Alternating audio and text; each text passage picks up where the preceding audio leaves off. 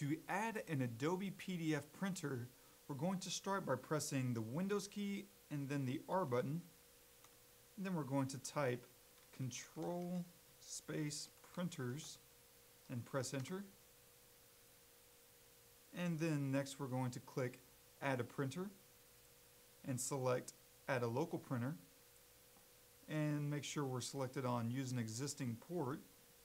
And then click the pull-down menu and go to Documents/*PDF.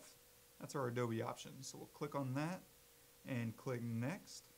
And then we'll click Have Disk. Now let's browse to a very particular folder. We're going to go to our C drive and scroll down here. And if you're on a Windows 64-bit machine, we'll go to the Program Files x86. But if you're on a 32-bit, then you can go to Program Files. And so let's double-click and open that. Then we'll double-click on Adobe. And whatever version of Adobe you're running, I'm running Acrobat DC, and then Acrobat. And then we'll scroll all the way down here to Extras and double-click on that. Then double-click on Adobe PDF. And then we'll select this first Adobe PDF option and click Open. And we'll click OK. Now let's select the sixth option here. So let's count.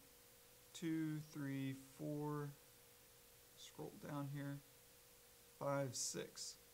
And click Next. And we'll go ahead and go with Use the drive that is currently installed. And click Next. And then add your printer name and click Next.